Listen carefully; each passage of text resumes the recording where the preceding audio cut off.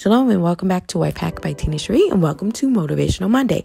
And this motivation is going to be entitled, He's Not Punishing You. And don't forget to check me out on the Death Wobble podcast and to like, comment, and subscribe. Let's pray. Lord, we magnify you, we give you all the glory, and we praise you. And we thank you, sir, for everything you've done, everything you're doing, and everything you will do. Lord, we love you, and we ask that you forgive us of sins we committed knowingly and unknowingly, and we repent of sins committed by us and our ancestors. Open our eyes, our ears, our hearts, our minds to receive the word that you want us to hear today. Make me your personal conduit so I can say to your people what you want me to say. Me in the background, you in the foreground, is about your glory. Thank you for the revelation, the confirmation, and the clarity in the name of Jesus. Amen. Turn with me to James 1, 2, and 3. Count it all joy, my brothers, when you meet trials of various kinds, for you know what the testing of your faith produces, steadfastness. And let steadfastness have its full effect, that you may be perfect and complete, lacking nothing. So I saw a quote yesterday when I was preparing this, and the quote said, God is not punishing you, he's preparing you. Trust his plan and not your doubts. So I never understood this until recently. I thought my life was hard before, but wow, let's talk about it. Wow, various trials. Let me tell you, various trials I'm facing personally.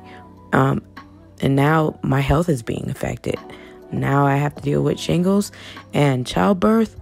Don't have nothing on this because at least it's over with within a day. This is 3 to 4 weeks of pure D hell. Let me tell you. But anyway, but God's going to get me through. Let me tell you. I know this. So God will get you through it. So he can get you to it. Let me tell you, my God. God will get you through it so he can get you to it. What is he trying to take you to?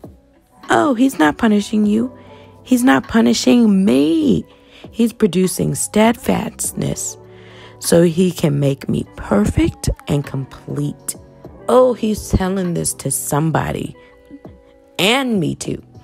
He's telling it to us. Let me tell you, trust his plan. He is making you perfect and complete, lacking nothing. So yes, it's rough right now, but guess what? There's beauty on the other side.